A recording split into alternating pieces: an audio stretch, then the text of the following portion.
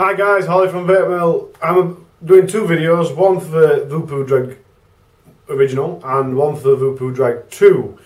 Quite often the buttons either break or come uncontactable or get jammed or whatever. And these two videos are going to show you how to do it. This video is whatever the title says it is. The other video will be linked in the description. They're both very similar ways to fix them, but they're not the same. So make sure you watch the corresponding video.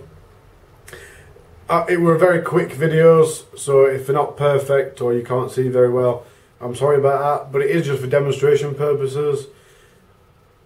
It does work 100%. If you can't see properly, it doesn't really matter. Just follow what I'm saying and it should work for you. Cheers guys.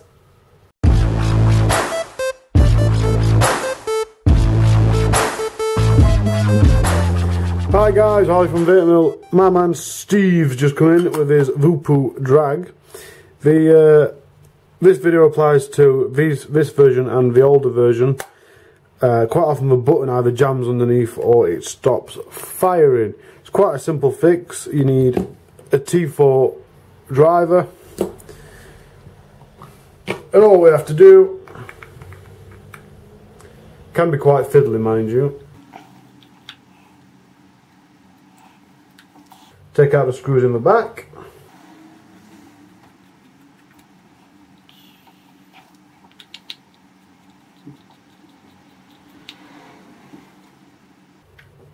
Try not to lose any screws because obviously when you put your device back together it's got a much higher chance of breaking.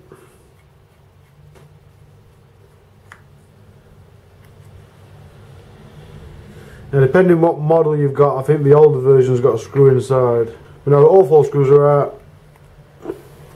So if you start getting a bit of tugging, the case will come out. Chances are you're going to have to remove the 510 connector, which you'll see Steve's adapted here and made it a bit more waterproof.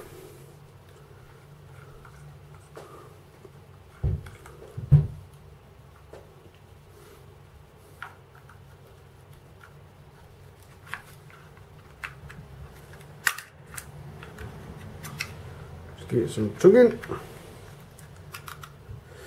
Obviously when I say tug I don't mean yank it, you don't want to break it.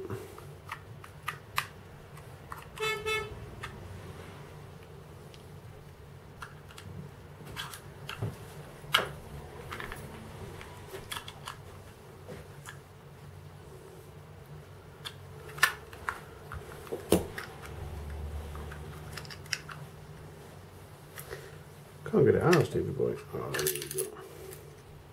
Yeah, so as soon as you took it out, all the buttons all fall through. Now, a big problem with Steve's here, look, it's got some water inside the screen, bit of water around the button, so that's probably what's causing it. Get some tissue.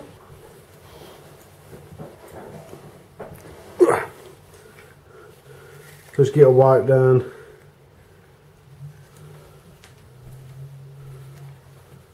Whatever you're doing this, guys, you want to be careful not to... While you're doing this, guys, you want to be careful not to tug any of the wires, because you could end up damaging it completely.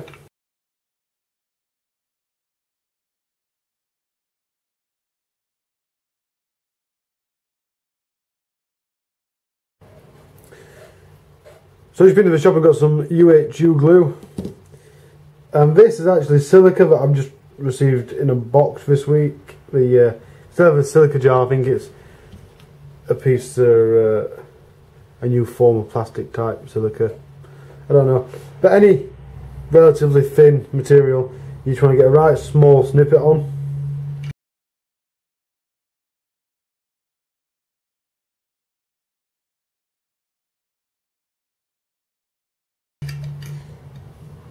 Put a right little bit of glue on. You want to put it onto the material and not onto the button, and then stick it on.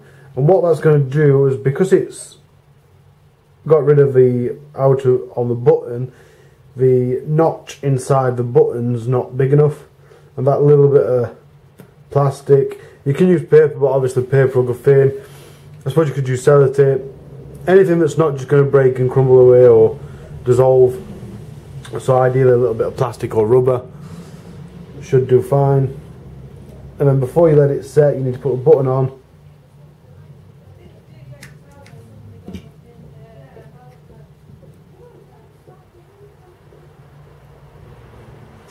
And just test that you can feel it clicking. And if you can feel it clicking, all you have to do is wait for it to dry.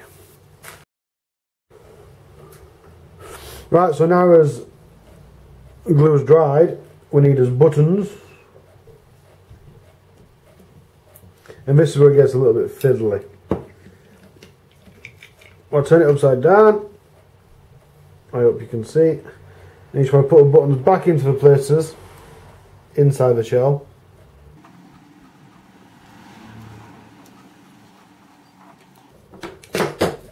Like so. And then you want to put it in more diagonally if you can. And just slot it in.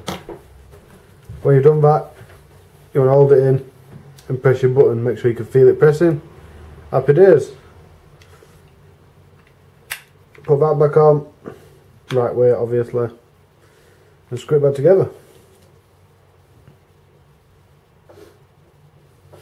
At this point it would be good to mention as well, if any rubbers have come out.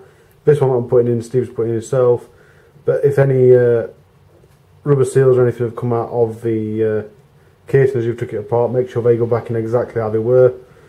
Because if not, then your mod won't be as waterproof or liquid proof as it was before.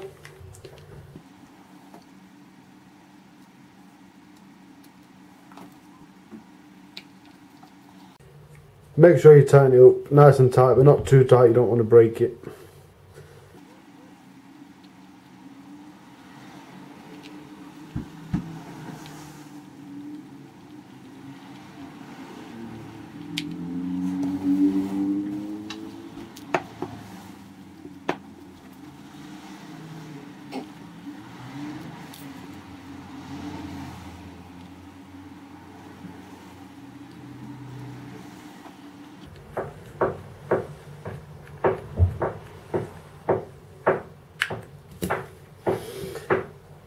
And then always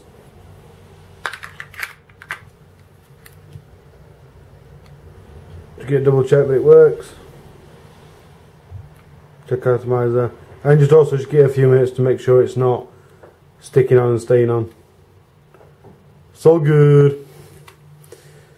Cheers guys, stay cloudy!